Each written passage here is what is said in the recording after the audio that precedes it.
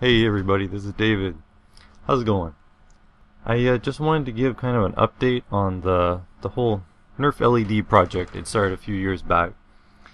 For those who don't remember, it went something like this. You slit open a dart, you tape some batteries onto an LED light, and you slip them inside and then tape the dart back together.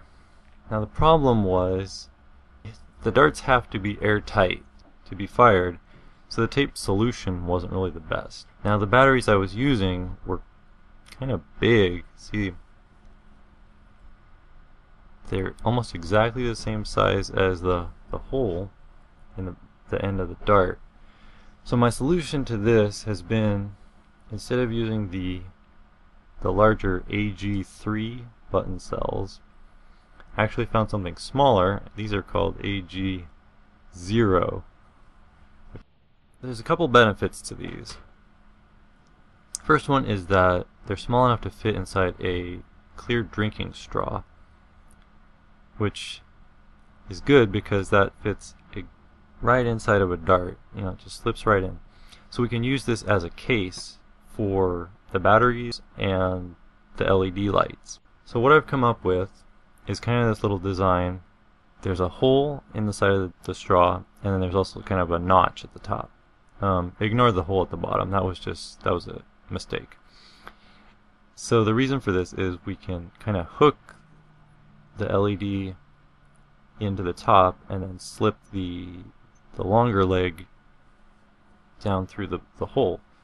This allows the batteries to just kind of sit in place, and it clears up the problem I was having before where the side of the batteries would come in contact with the wire, and that would mess up the flow of the electricity. I don't know the technical terms.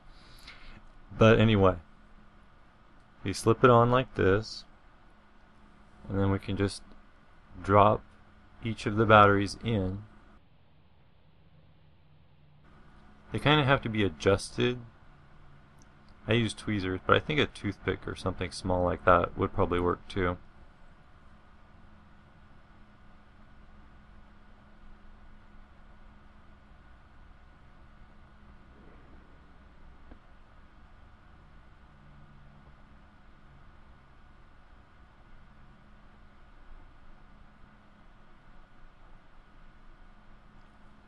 Alright,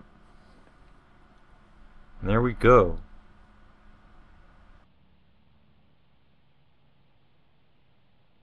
Once it's inside the dart, it holds together really well. And I'm thinking that if we were to make the end of the straw on this side, where my thumb is, if we were to make that end a bit longer, then it'd be pretty easy to retrieve the batteries, like once you're done. Once you're finished playing around with the laser dart.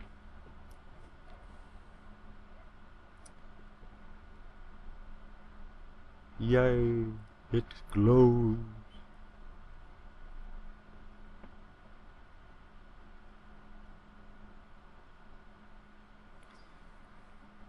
Same disclaimer as with the other design though. The air restrictor, the little nubs inside the Nerf guns, those have to be removed, or else the darts probably won't fit. I haven't been able to find any of our guns that don't have the restrictors removed. Anyway, for an off switch, I'm gonna be looking at this sort of design where there's a little slit. It'd be in the straw, where you can kind of slip something, maybe a piece of paper or plastic, in between the batteries to disrupt the connection.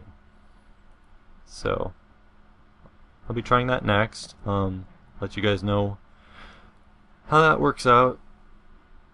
And thanks for watching.